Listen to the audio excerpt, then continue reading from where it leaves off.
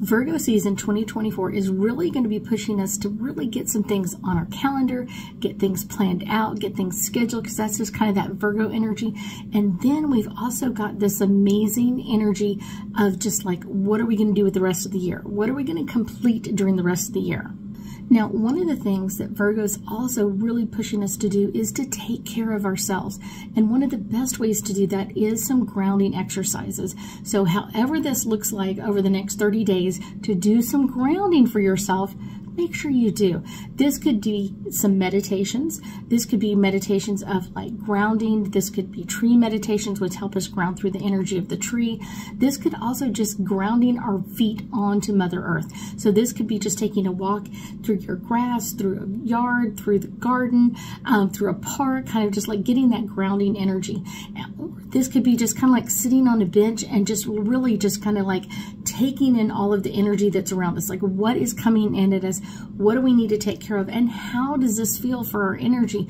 Because once we kind of feel that energy of just like grounding this energy, feeling the breeze on our skin is really going to help us feel grounded and more connected to Mother Earth, which can also help us amp up our own healing ability, our own immune system, and really get ready for what's about to happen for us.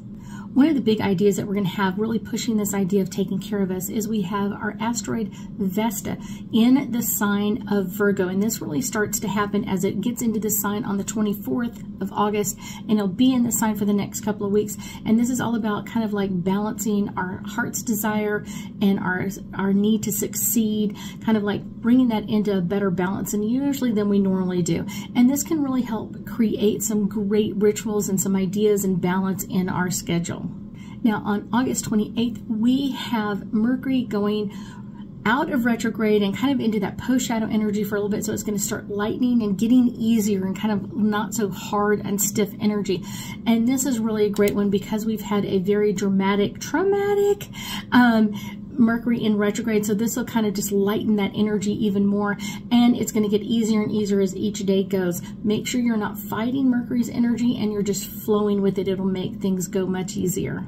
Now, with Venus in the sign of Libra from the 29th of August, for the next few weeks, it is really going to be bringing the end of our summer of love energy, because it's kind of like Libra's that energy of like, let's bring balance and restore things that have happened.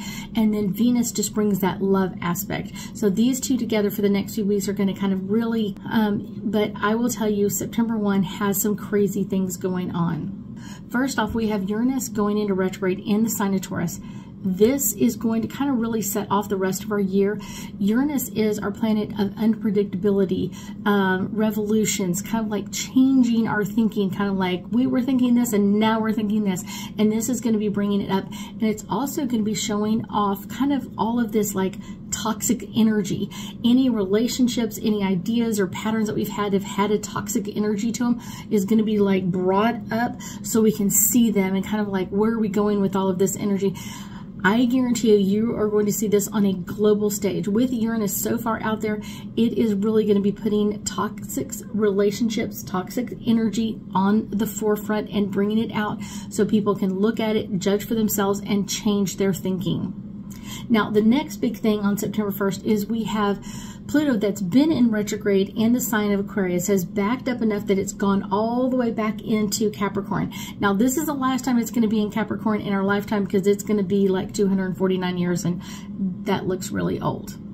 With the energy of this retrograde still around us, we have to keep working on, and this is really going to keep bringing up things that we've been working on and off since 2008. I know it's like way back then. Yeah, it's going to be bringing these up so we can kind of look at them differently, think about them differently, and get them off our plate.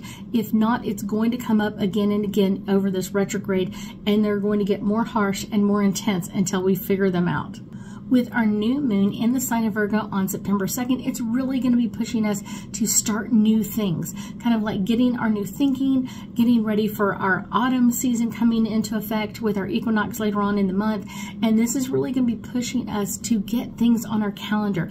Now, on September 17th, we have our full moon eclipse in the sign of Pisces, and it is really going to be a very harsh, very stern energy for us.